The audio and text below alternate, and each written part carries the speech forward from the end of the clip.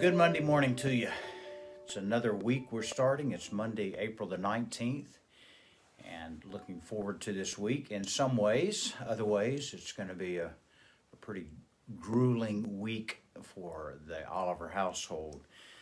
My daughter Sarah and my wife Sandy are involved in a play that actually is going to be performed here at First Conyers. I'll give you those times and dates tomorrow, but it's through the co-op, the homeschool co-op, where my daughter is an administrator and teaches. And so a lot of our kids here at First Conyers are involved in the play, so you want to come out and support them in it.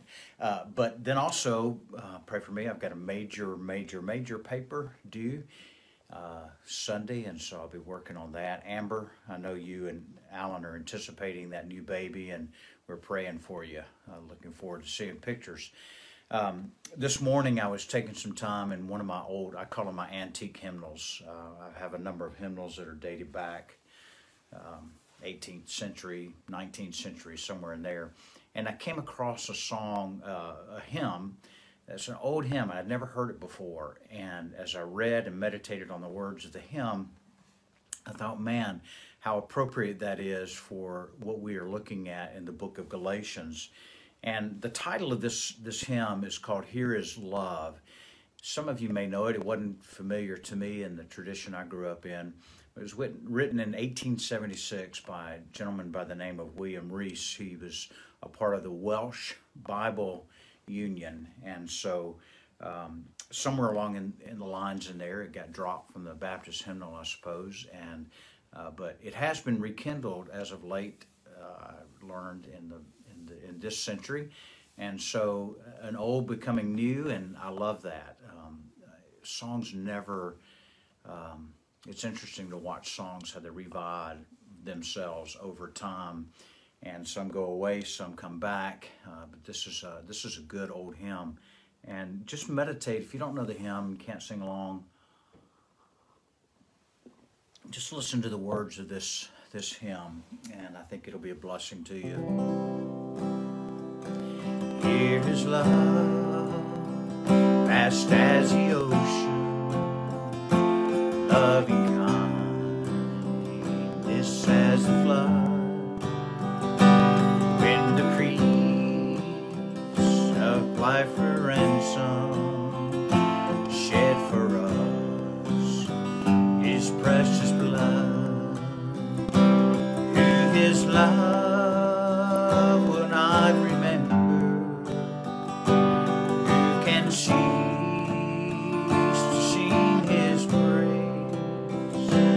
He will never be forgotten throughout heaven's eternal days.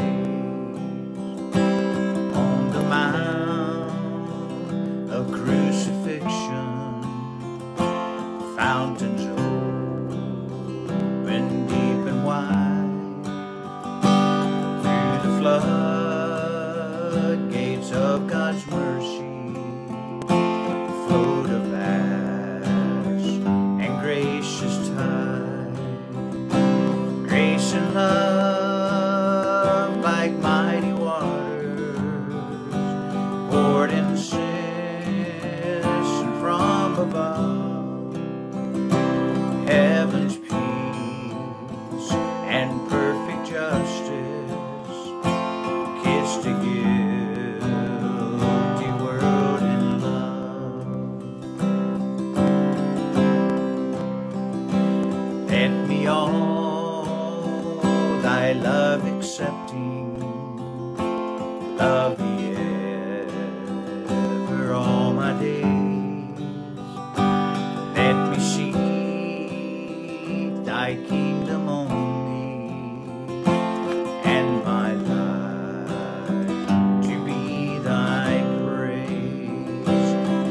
alone shall be my glory. Nothing in this world I see. Thou hast cleansed and sanctified me. Thou thyself hast set me free.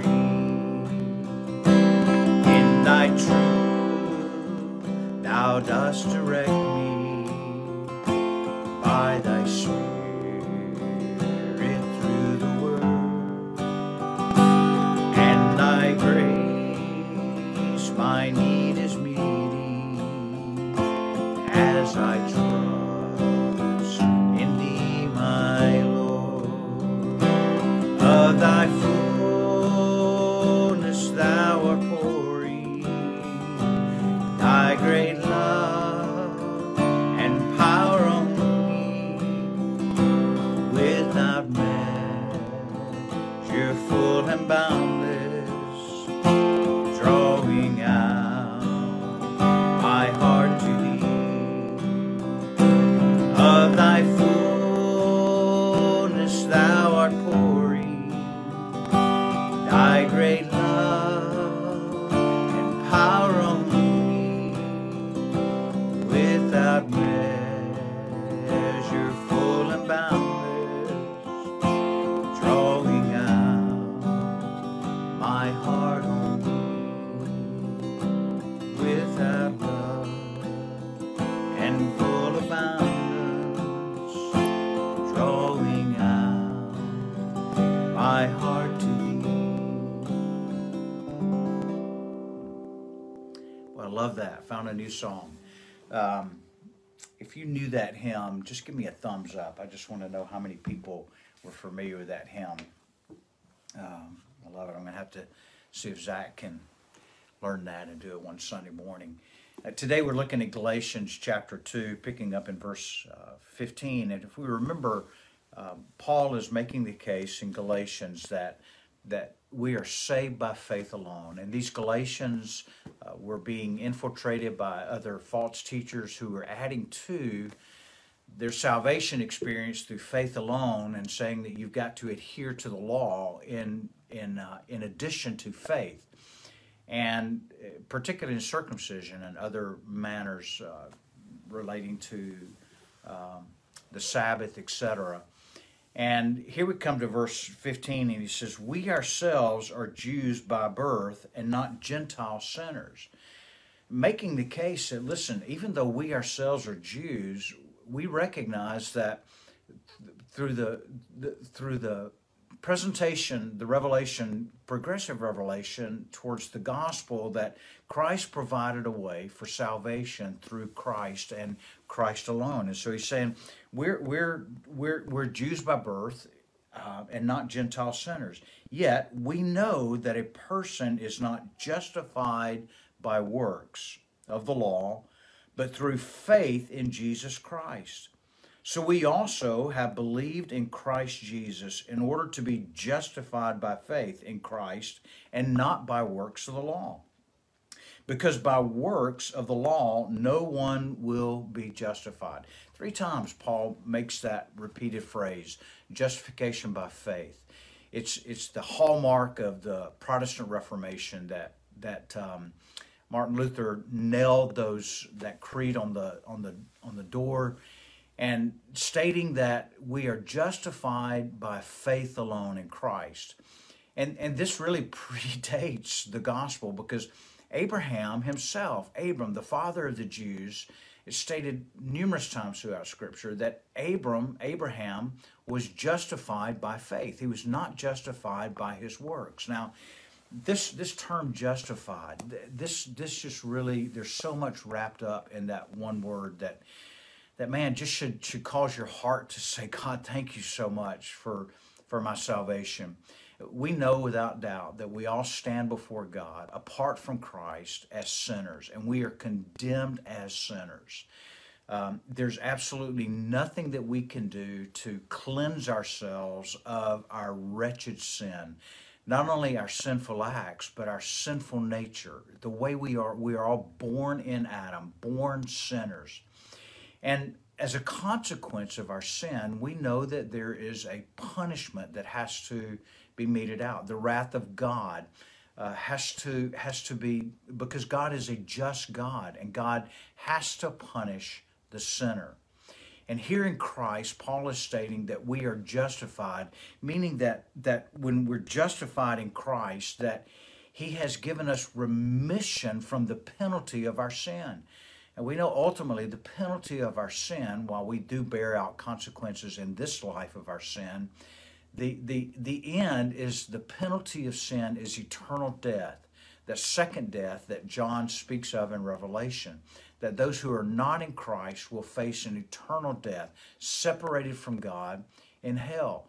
And so God, because he is just, again, he has to punish sin.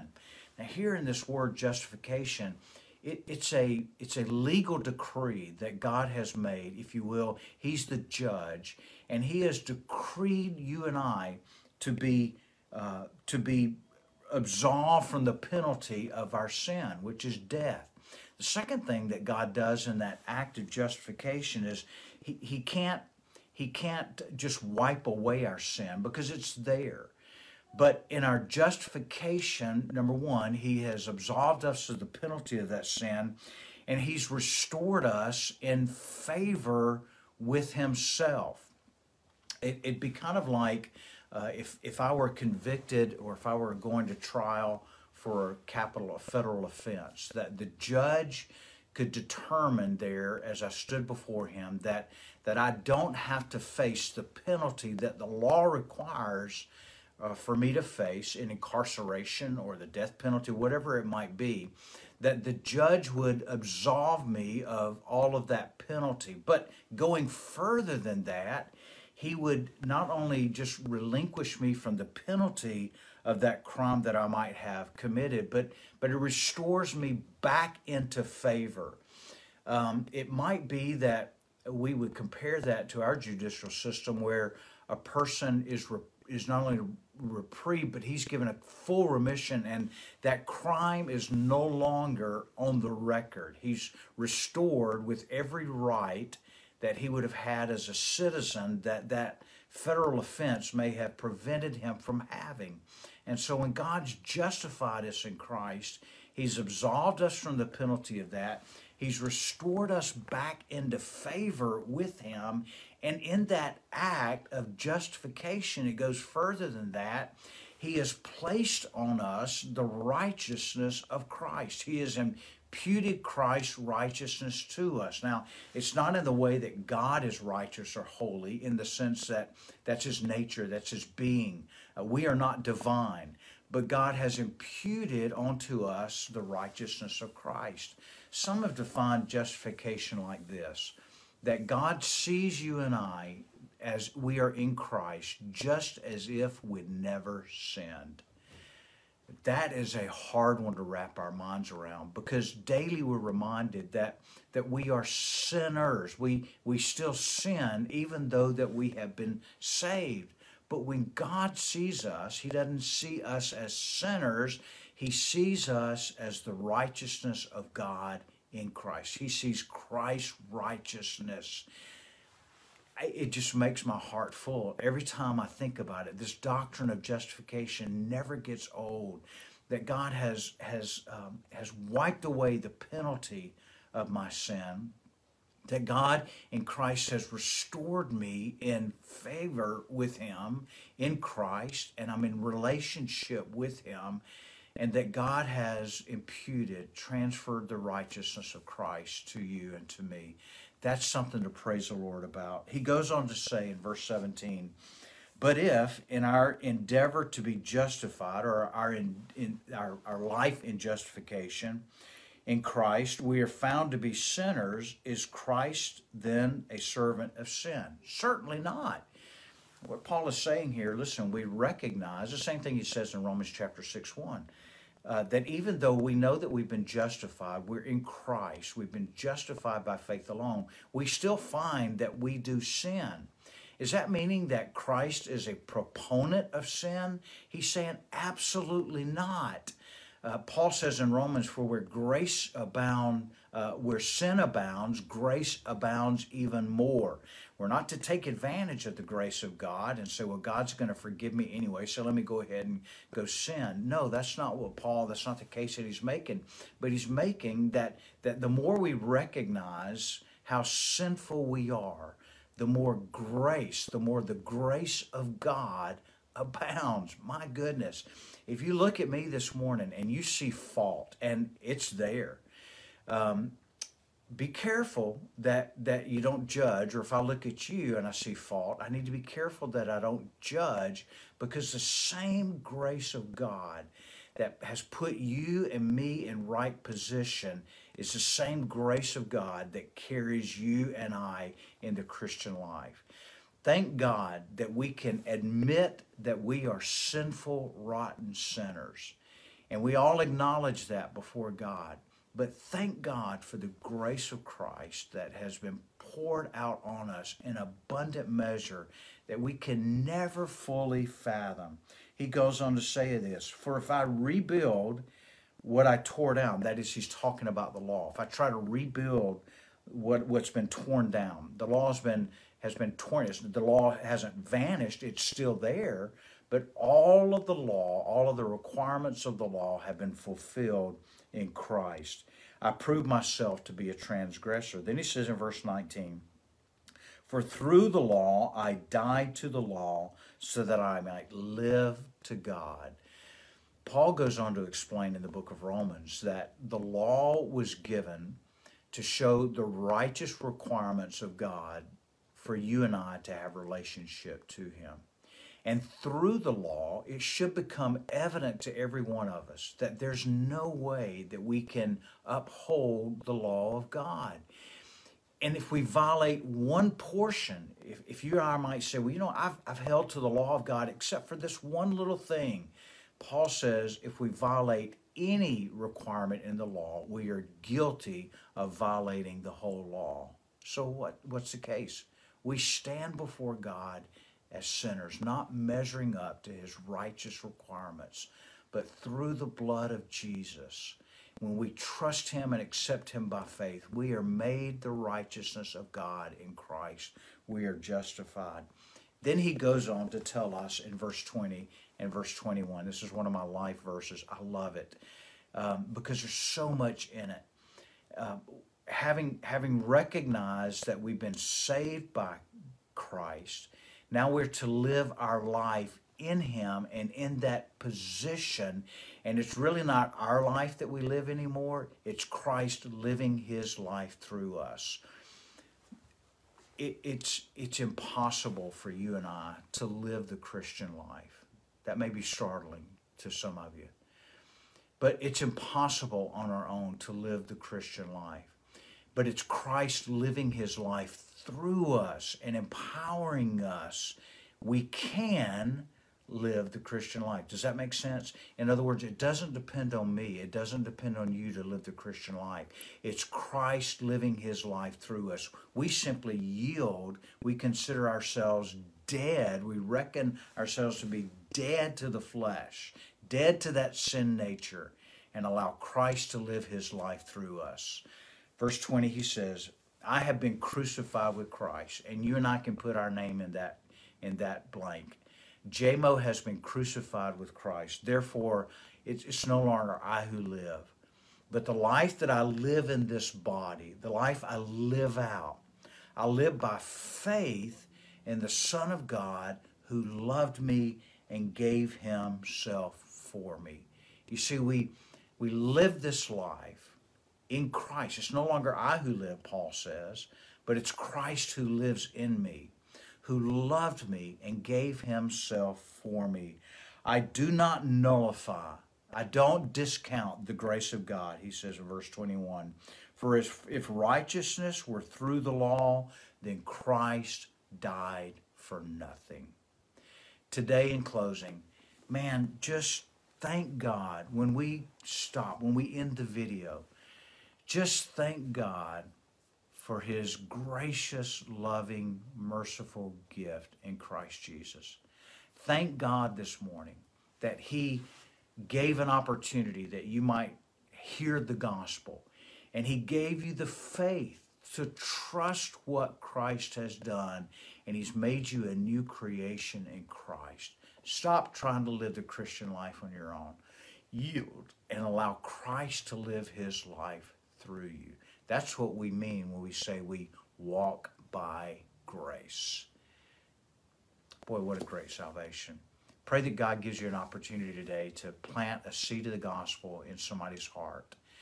that they too might hear that great news that you heard. Share with them your story, how God saved you, and now He's transformed your life, and you have a hope of eternity. If you recognize that somebody's already had a seed planted in their heart, pray and ask God by the Holy Spirit to empower you, to enable you to be able to cultivate that seed. And if God would so bless us by allowing us to see somebody, witness somebody be saved by Him today, wouldn't that be glorious? I love you. I pray the Lord's blessings on you, that He keep you. And I look forward to seeing you tomorrow morning. Have a great day.